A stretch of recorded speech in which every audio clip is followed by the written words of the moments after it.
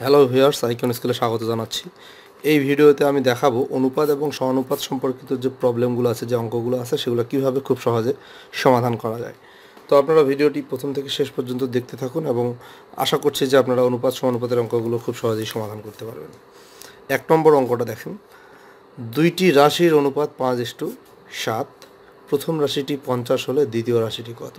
তো এই ধরনের প্রবলেম আপনারা কীভাবে সলভ করবেন দেখেন, যে দুইটি রাশির অনুপাত দেওয়া আছে 5:7, এটা হলো অনুপাতটা প্রথমে লিখতে হবে 5:7। প্রথম রাশিটি দেওয়া আছে 50, প্রথম রাশিটা 50, দ্বিতীয় রাশিটা আমাদেরকে বের করতে হবে, মানে দ্বিতীয়টা আমরা বের করব। এই হলো বিষয়। প্রথমে আমি অনুপাতটা লিখলাম, এটা হলো প্রথম রাশি, আর এই দ্বিতীয় রাশিটা বের করতে হবে। তো এই ক্ষেত্রে কী করবেন দেখেন, তো আপনার এই যে মাঝখানের দুইটা গুণ করবেন, গুণ করে গুণফলটাকে এইটা প্রথমটা দিয়ে ভাগ করবেন। মানে বিষয়টা হলো এরকম, মানে দ্বিতীয় রাশিটা বের করার জন্য আপনারা 7 আর 50 এই দুইটা গুণ করবেন এবং গুণফলটাকে 5 নিচেরটা দিয়ে ভাগ করবেন। তাহলে ভাগ করলে কত হয়? 5, এইটা কাটাকাটি করলে 10, 7 10 70। তার মানে সঠিক উত্তর হলো এই যে ঘ নম্বরটা। 2 নম্বর প্রশ্নটা দেখেন, পিতা ও পুত্রের বয়সের অনুপাত 7:2, পুত্রের বয়স 10 বছর হলে পিতার বয়স কত? পিতা ও পুত্রের বয়সের অনুপাতটা দেওয়া আছে 7:2।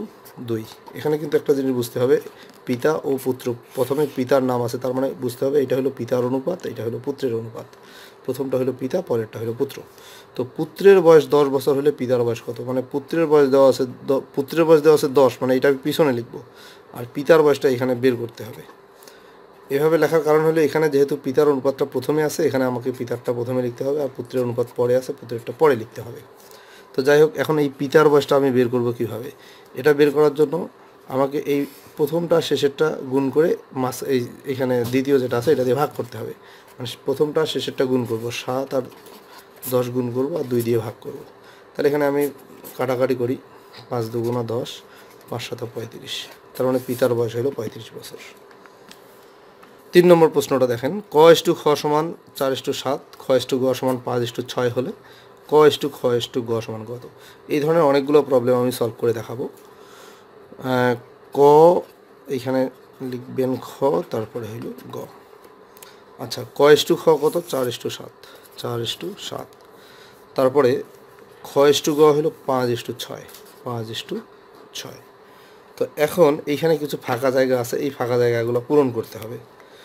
যেমন এখানে একটা ফাঁকা জায়গা আছে, এখানে একটা ফাঁকা জায়গা আছে। তো এই ফাঁকা জায়গার সামনে যে সংখ্যাটা আছে সেটা লিখতে হবে। এখানে এই ফাঁকা জায়গার সামনে 7 আছে, এখানে লিখতে হবে 7। আর এখানকার ফাঁকা জায়গাটার পরে যেটা আছে সেটা লিখতে হবে, এটা ফিল আপ করতে হবে। এই ফাঁকাটার সামনে আছে 5, এখানে লিখতে হবে 5। এখন এগুলো আমরা গুণ করব, 4 5 20, 5 7 35, 6 7 42। এখন এখানে আমি অনুপাতের চিহ্ন দিচ্ছি, 20:35:42। হ্যাঁ, এরকম গ নম্বরটা রাইট, 20:35:42। আশা করি বুঝতে পারছেন। এই ধরনের আরও প্রবলেম আছে, এটা আমরা সলভ করি।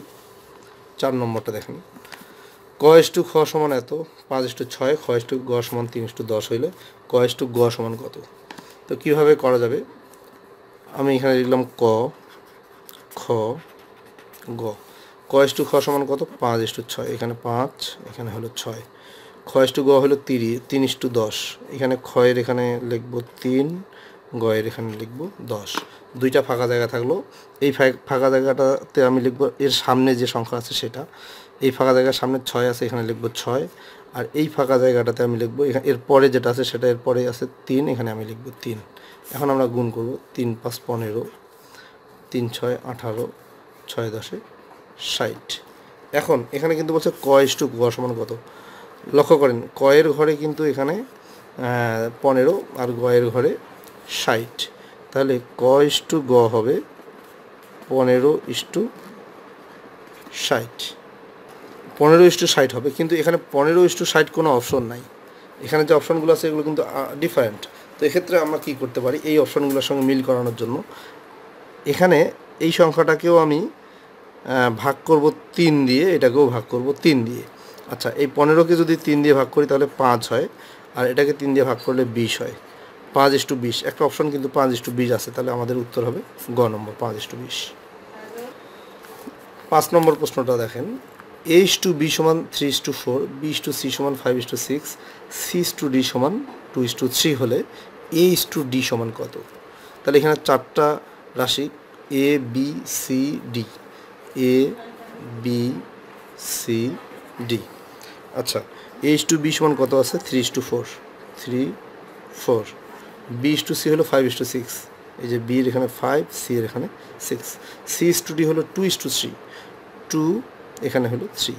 এখন আমরা ফাঁকা ঘরগুলো ফিল আপ করবো। এখানে সি এর এখানে ফাঁকা আছে, সি এর সামনে কিন্তু 4 আছে, এখানে আমি 4 লিখবো। এখানে ডি এর ঘরে ফাঁকা, এখানে 4 আছে, এর সামনে এখানেও আমি 4 লিখবো। তারপরে এই ঘরে ফাঁকা, এখানে 6 আছে, এরপরে আমি 6 লিখবো। তারপরে এই ঘরে ফাঁকা, এখানে ফাঁকা আছে, এর পরে 5 আছে, এই 5টা আমি এখানে লিখবো। এই 2 আছে, এই 2টাকে এখানে লিখবো, এই 2টাকে এখন আমি এইখানে লিখবো। মানে সব ফাঁকাগুলো আমার ফিল আপ হয়ে গেল। এখন এগুলো আমি সব গুণ করবো। 3 5 15, 15 2 30, 4 5 20, 20 2 40। এখানে হলো 6 2 12, 4 12 48। এখানে হলো 3 4 12, 6 12 72। এটা হলো, এখানে বের করতে বলছে এ ইস টু ডি সমান কত। তাহলে এ হইলো এটা, ডি হইলো এটা, তার মানে এ ইস টু ডি হইলো 30:72। এখন এই অপশনটা কিন্তু এখানে নাই, তো এখানে আমাকে দেখতে হবে কি দিয়ে উভয় সংখ্যাকে ভাগ যায়। আচ্ছা, প্রথমত এখানে ভাগ যাবে 6 দিয়ে ভাগ যাবে, 6 দিয়ে এটাকেও ভাগ যায়, এটাকেও ভাগ যায়। 6 দিয়ে ভাগ করলে, 6 দিয়ে যদি আমরা 30কে ভাগ করি, তাহলে এখানে 6 দিয়ে 30কে ভাগ করলে 5 হবে। আর 6 দিয়ে যদি 72কে ভাগ করি, 6 12 72, 12 হবে, মানে 5:12। তো 5:12 হলো গ নম্বর। তার মানে আমাদের গ নম্বরটা রাইট। খুব ইম্পর্টেন্ট প্রশ্ন 6 নম্বর। 394 এর চতুর্থ সমানুপাতি কত? চতুর্থ সমানুপাতিটা হলো এটা হলো প্রথম সমানুপাতি, এটা হলো দ্বিতীয় সমানুপাতি, এটা হলো তৃতীয় সমানুপাতি। তাহলে এর চতুর্থ সমানুপাতিটা কত হবে, এটা আমাদেরকে বের করতে বলছে। আমি লিখে রাখছি, এটা হলো প্রথম সমানুপাতি, এটা দ্বিতীয়, এটা তৃতীয়, এটা হলো চতুর্থ। এটা মানে চতুর্থ সমানুপাতি আমাকে বের করতে হবে। তো এখানে চতুর্থটা বের করার জন্য আসলে কানেকশন হলো প্রথমটার সাথে শেষেরটা, দ্বিতীয়টার সাথে তৃতীয়টা। তো এটা বের করার জন্য আমাকে কি করতে হবে? এই দুইটা গুণ করে গুণফলকে এইটা দিয়ে ভাগ হবে, মানে 9কে 4 দিয়ে গুণ করে গুণফলকে 3 দিয়ে ভাগ করতে হবে। তাহলে এই কাজটা করলেই আমরা কিন্তু চতুর্থ সমানুপাতি পেয়ে যাব। তাহলে কাটাকাটি করি, 3 3 9, 3 4 12। তার মানে আমাদের উত্তর হলো 12, ক নম্বরটা রাইট। 7 নম্বরটা দেখেন, এখানে একটা সমানুপাতি দেওয়া আছে, এই মাঝখানে একটা ঘর ফাঁকা। এখানে প্রথমটা দেওয়া আছে, দ্বিতীয়টা দেওয়া নাই, এটা বের করতে হবে। আর তৃতীয় এবং চতুর্থ দেওয়া আছে। তো আমি বলছি যে প্রথমটার সাথে সম্পর্ক হলো শেষেরটা, দ্বিতীয়টার সঙ্গে তৃতীয়টা। তো আমরা যেহেতু দ্বিতীয়টা বের করবো, এটা তাহলে সিস্টেমটা হলো এই প্রথমটার শেষেরটা গুণ করতে হবে, গুণ করে দ্বিতীয়টা দিয়ে ভাগ করতে হবে। 10 24 গুণ করতে হবে, গুণ করে 8 দিয়ে ভাগ করতে হবে। এখন কাটাকাটি করি, 3 8 24, 3 10 30। তাহলে আমাদের উত্তর হবে গ নম্বর 30। এরপরে 8 নম্বরটা দেখেন, 5 7 10 এর চতুর্থ সমানুপাতি কত? এই ধরনের একটা অঙ্ক একটু আগেই আমরা করলাম। এই যে 5:7 10 এই চতুর্থটা আমাদেরকে বের করতে বলছে, এটা দেওয়া নাই। তো আবারও আমি বলি, আবারও আগেও বলছি, এই সম্পর্ক হলে এটার সাথে এটা, এটার সাথে এটা। তার মানে এখানে আমাকে এই মাঝখানে দুইটা গুণ করতে হবে, আর এইটা দিয়ে ভাগ করতে হবে। 7 আর 10 গুণ করতে হবে, আর ভাগ করতে হবে 5 দিয়ে। তাহলে 5 2 10, 2 আর 7 গুণ করলে 7 2 14। তার মানে খ নম্বরটা রাইট। 9 নম্বর প্রশ্ন, 3টি ক্রমিক সমানুপাতের প্রথম ও তৃতীয় রাশি যথাক্রমে 4 ও 16 হলে মধ্য সমানুপাতি কত? আচ্ছা, ক্রমিক সমানুপাতের যে মধ্য সমানুপাতি বের করার একটা সূত্র আছে, সিস্টেম আছে, সেটা হলো প্রথমটা আর তৃতীয়টা গুণ করতে হবে, গুণ করে গুণফলটাকে বর্গমূল করতে হবে, তাহলে আমরা মধ্য সমানুপাতিটা পাবো। আবারও বলছি, প্রথমটা এবং তৃতীয়টা, এটাই হলো, এখানে বলছে এটা প্রথম, এটা হলো তৃতীয়, আর মধ্যেরটা বের করতে বলছে। এই যে এরকম ব্যাপারটা হলো এরকম, প্রথমটা আছে এখানে, আর এইখানে আছে তৃতীয়টা, আর এই যে মাঝখানে দুইটাই একই থাকে, তো মাঝখানেরটা আমাদেরকে বের করতে বলছে। তো মাঝখানেরটা বের করার সিস্টেম হলো প্রথমটা তৃতীয়টা গুণ করতে হবে এবং গুণফলটাকে বর্গমূল করতে হবে, করলেই আমরা মাঝখানের মধ্য সমানুপাতিটা পেয়ে যাব। যাই হোক, এটা গুণ করলে 4 7 64, 64-র বর্গমূল হলো 8, তার মানে মধ্য সমানুপাতি হলো 8, খ নম্বরটা রাইট। 10 নম্বরটা দেখেন, x/y সমান এত হলে 6s x 2:5y সমান কত? এই ধরনের প্রশ্ন প্রায়ই পরীক্ষায় আসে। x:y সমান 2:3। তো লক্ষ্য করুন এখানে আমার যে অনুপাতটা বের করতে বলছে, এখানে প্রথমেরটার সঙ্গে 6 আছে, পরেরটার সঙ্গে 5 আছে। তো আমি প্রথমেরটার সঙ্গে 6 দিয়ে গুণ করব, আর দ্বিতীয়টাকে 5 দিয়ে গুণ করব। এখানেও তাই, এই প্রথমেরটাকে আমি 6 দিয়ে গুণ করব, আর দ্বিতীয়টাকে 5 দিয়ে গুণ করব। আশা করি বুঝতে পারছেন যে এখানে প্রথম এক্সের সঙ্গে প্রথম যে রাশিটা এর সঙ্গে 6 আছে, দ্বিতীয় রাশির সঙ্গে 5 আছে। আমি এই জন্য প্রথম রাশির সঙ্গে 6 গুণ করলাম, দ্বিতীয়র সঙ্গে 5। একইভাবে এদিকেও আমি প্রথম রাশির সঙ্গে 6 গুণ করলাম, দ্বিতীয় রাশির সঙ্গে 5 গুণ করলাম। আচ্ছা, এখন তাহলে গুণ করি। 6 দুগুণা 12 আর 3 + 15। এখন দেখি এই অপশনটা উত্তরে আছে কি না। হ্যাঁ, এখানে অপশনে কিন্তু এগুলো নাই। তাহলে এক্ষেত্রে আমাকে কি করতে হবে? আমরা দেখি যে এমন কোনো সংখ্যা আছে কিনা যে সংখ্যা দিয়ে এটাকেও ভাগ যায়, এটাকেও ভাগ যায়। হ্যাঁ, যায়। 3 দিয়ে ভাগ যায়, 3 দিয়ে এটাকেও ভাগ যায়, এটাকেও ভাগ যায়। 3 দিয়ে এটাকে ভাগ করলে 3 আর 4 12, আর 3 দিয়ে এটাকে ভাগ করলে 3 + 15। তার মানে 4:5। 4:5, এই যে 4:5। গ নম্বরটা রাইট। 11 নম্বর প্রশ্ন। 960 টাকা দুইজনের মাঝে এত অনুপাতে ভাগ করলে দ্বিতীয় জন কত টাকা পাবে? 960 টাকা ভাগ করতে হবে। 960 টাকা ভাগ করতে হবে। তো কীভাবে ভাগটা করব? এখানে 960 টাকা, এটা হলো মোট টাকা। তো মোট টাকাটাকে গুণ করতে হবে দ্বিতীয় জনের অনুপাত দিয়ে। এটা হলো প্রথম জনের অনুপাত, এটা হলো দ্বিতীয় জনের অনুপাত। যার দ্বিতীয় জনের টাকাটা আমাদেরকে বের করতে বলছে যে দ্বিতীয় জন কত পাবে। তো মোট টাকাটাকে গুণ করতে হবে দ্বিতীয় জনের অনুপাত, যে দ্বিতীয় অনুপাতটা থাকবে সেইটা দিয়ে গুণ করতে হবে, এবং এটাকে আবার ভাগ করতে হবে এই অনুপাতের যোগফল দিয়ে। যোগফল হলো 7 আর 5-এর যোগফল হলো 12। আবার বলছি, যেহেতু দ্বিতীয় জনের টাকাটা বের করব, মোট টাকাটাকে দ্বিতীয় জনের টাকা দিয়ে, দ্বিতীয় জনের অনুপাত যেটা আছে সেটা দিয়ে গুণ করতে হবে, এবং অনুপাতের যোগফলটা দিয়ে ভাগ করতে হবে। যাই হোক, এটা ক্যালকুলেশন করি আমরা। এটা কাটাকাটি করলে হয় 8 12 96 80। তাহলে 0 5 8 40, 400 গ নম্বরটা রয়েছে। 3:8 সমান y:32 হলে y এর মান কত? এই প্রশ্নটা এভাবেও থাকতে পারে। 3:8, এখানে 4টা ফোঁটা, এটা হলো সমানুপাতের চিহ্ন। y:32 হলে y এর মান কত? তো এই ধরনের প্রশ্ন আমাকে তৃতীয়টা বের করতে হবে।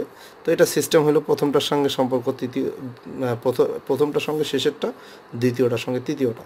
তো কি করতে হবে? আমাকে যেহেতু তৃতীয়টা বের করতে হবে, তাহলে এইটা আর এইটা গুণ করতে হবে, গুণফলকে এই 8 দিয়ে ভাগ করতে হবে। তাহলে y সমান হলো 3 × 32/8। তাহলে এখানে 4 8 32 কাটাকাটি, 3 আর 4 12। তাহলে 12, মানে খ নম্বরটা রাইট। 12 নম্বর প্রশ্নটা সলভ করি। a:b সমান b:c সমান 2:3 হলে a:c সমান কত? আচ্ছা, a b c তিনটা জিনিস। প্রথমে এই লক্ষ্য করুন, এই যে 2:3 যে অনুপাতটা আছে, এটা কিন্তু a:b এর অনুপাত, আবার b:c এর অনুপাত।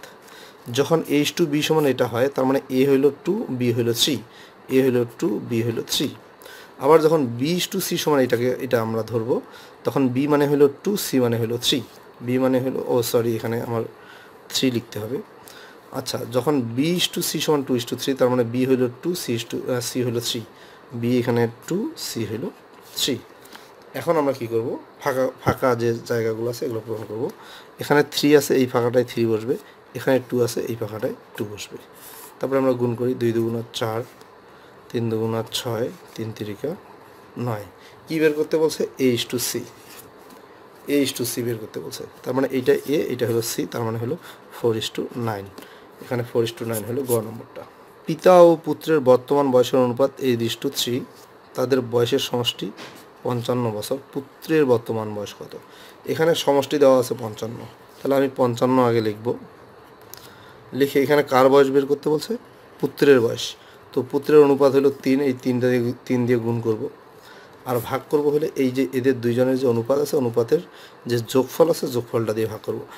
অনুপাত দুইটাকে যোগ করব, 8 আর 3 11, এই 11 দিয়ে ভাগ করব। আবারও বলছি, মোট যে বয়স, দুইজনের যে মোট বয়স সেইটা এখানে থাকবে, সেটার সঙ্গে গুণ করলাম 3 দিয়ে কেন গুণ করলাম? আমাদের পুত্রের বয়স বের করতে বলছে। পুত্রের বয়সের অনুপাত যেটা আছে 3, এই জন্য 3 দিয়ে গুণ করছি। আর দুইজনের যে অনুপাতটা আছে অনুপাতটার যোগফল যেটা সেই যোগফল 11 দিয়ে ভাগ করলাম। এখন আমরা ক্যালকুলেশন করি 5 5 11 55 3 5 15, তার মানে পুত্রের বয়স হলো 15 বছর।